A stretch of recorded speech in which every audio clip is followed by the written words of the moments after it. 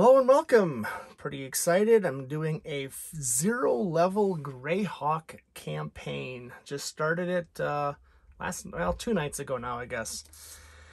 We went through the Greyhark Adventures book at the back there, the appendix. There's a zero level character section. Use some of those rules. Use some rules from the treasure hunt module.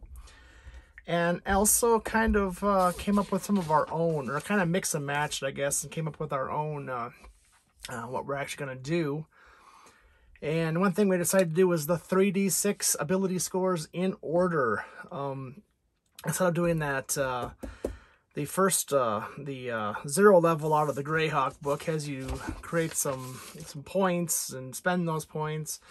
But I just thought we would do this, do them out in order, and then when they're all said and done, they're going to get to roll a couple more dice, and then apply those extra points where they want, kind of spend them out to kind of finish and flesh out whatever character concept that they've got going.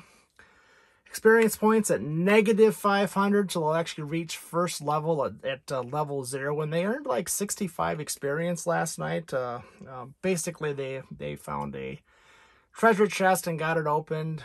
They defeated the one guard who was there.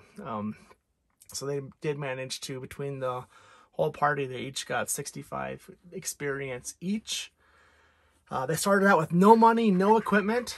They had to find, scavenge everything. They started out actually using kind of that treasure hunt concept anyway. We started them out just by shipwrecking them with nothing. They collected up some boards, collected up some various little this and that's, and basically that one pirate that they got some armor, and they got some clothes, and they got some other little things from him. But for the most part, they're definitely clinging to every little item that they find. I think, oh, we have one wineskin between us, we can put water in that, things like that. So it's gonna be good. So it started out kind of fun. For races, I decided they had to meet their min-max. So if their ability score didn't roll well enough, they weren't going to get a race. So we have an elf, a couple half-elves, I think. So a few non-humans managed to get in there. So that was kind of cool. One thing I did do is I went and I created a profession table, about 20 different professions that I thought would be maybe relevant. I mean, a couple of them were kind of silly, which they happened to roll on 2 of them, one of them being a server and one of them being a butler. So apparently they were on their way to work together or something when they got taken by the pirates. But one of them got to be a ferryman. So when they found like the nautical charts and stuff, actually gave him a little bit more information than otherwise I would have. If he hadn't gotten the ferryman, I would have just said, you find a map, looks like maybe the ocean, you're not really sure what it is. But because he had that ferryman, he'd be a little bit familiar, kind of, you know it's the ocean. You kind of know what ocean it, recognize a couple of the little landmarks. You can make out a few of the map key at the very minimum. So, and they're going to be able to use that profession as they kind of go on there looking for that first level, at least, to kind of give them some help with specific tasks. Kind of like a secondary skill, almost. But things that they would have already learned. Like one of them rolled up the profession of the stable hand, for example. So should they come across a horse, it's going to be easier for him to, maybe get that horse than it would be somebody else. Languages, decided they have the potential to learn them, but they don't know them yet.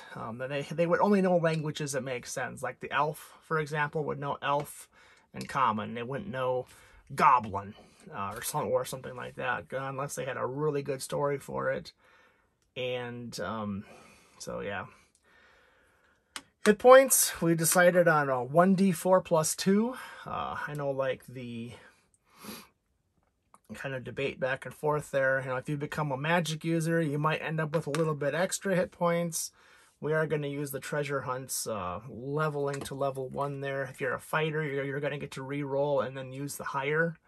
So either what you had originally or hopefully you'll end up maybe even with some more hit points. And then luck, which didn't come up in the first game, but you're going to get a D100 once a day. So if they're trying some ability score, for example, when the one player tried to pick the chest lock, he actually, I kind of gave him a 20% chance that he'd be able to do it. And he rolled a 5, so he would just absolutely, yep, you were successful, not a problem. Otherwise, I was going to introduce this luck thing and say, okay, well, we're going to see if Lady Luck's going to shine down on you, and then you can try to roll a D100 to add to your score. But it worked out that he didn't need to. So it all worked out pretty well, I think. As far as would I change up anything here? Not really so far. I think it's been it was really kind of fun just kind of rolling that up, and we got it rolled up and we were into the game in like half an hour.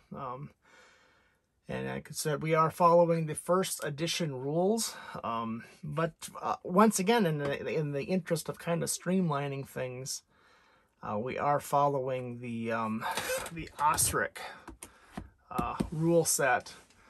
And however, if there's a rule in here that we're not sure of or we don't like, then we will definitely reference back to our actual first edition player's handbook, and that would be what would be we would consider to be our gold standard here.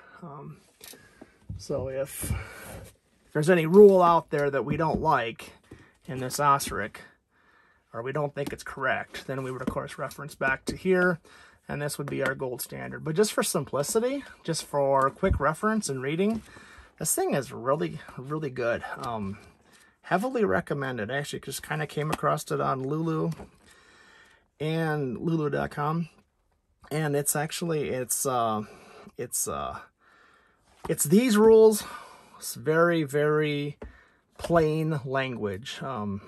They take out all of the extra stuff and just kind of like, here's the actual, what you need. It's kind of almost like a really nice big Dungeon Master screen. You could almost think of it that way.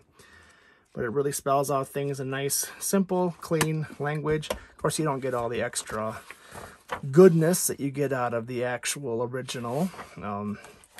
All the extra information, all the extra art and stuff like that. But you do get a lot of that goodness. So we are actually using the Ostrich as the kind of the go-to. Like I said, our first edition player's handbook and Dungeon Master's Guide and so forth is still our gold standard, should there be any conflict in our rules or things like that.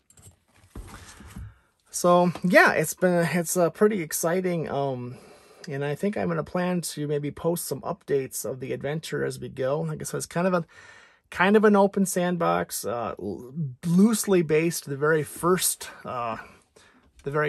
adventure, we loosely based on the treasure hunt. But as time goes on, we're going to see what happens. I don't have any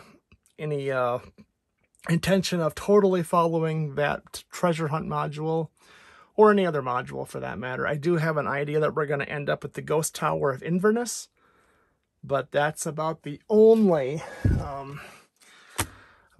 idea I do have, which of course they're going to be levels 5 to 7 to end up here. So, but that's going to be our end goal is the Ghost Tower of Inverness. But yeah, thanks for watching. I hope this is of some use or interest to you. I do think I might also kind of do the same thing for a 5th edition. If I run a 5th edition 0 level, I'd probably do something really similar. And only in there, I would probably, for the ability scores, just give everybody 8s all the way down.